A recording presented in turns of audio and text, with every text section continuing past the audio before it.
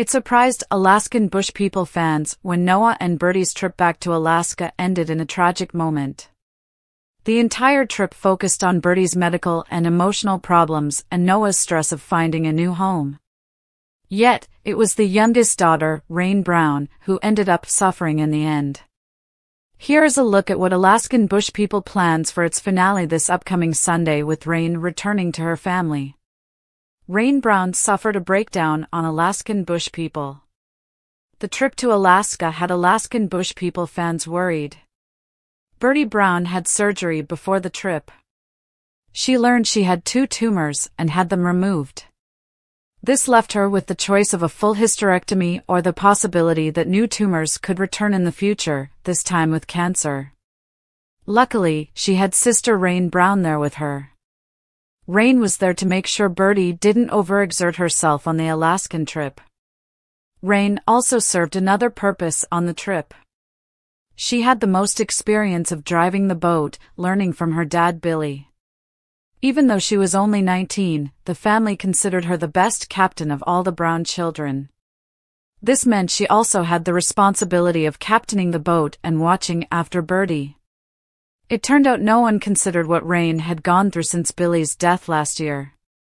While the show focused on Birdie's depression after her dad's death, it didn't look too much at Rain, the youngest of the wolf pack and the closest in recent years to Billy. By the time Birdie came to her own decisions after self-reflection, it was too late to realize Rain was also breaking down. During the trip, Rain told Birdie she was still talking to their dad and passed on messages to her sister. Birdie realized that Rain wasn't acting the same, and there was clearly something wrong.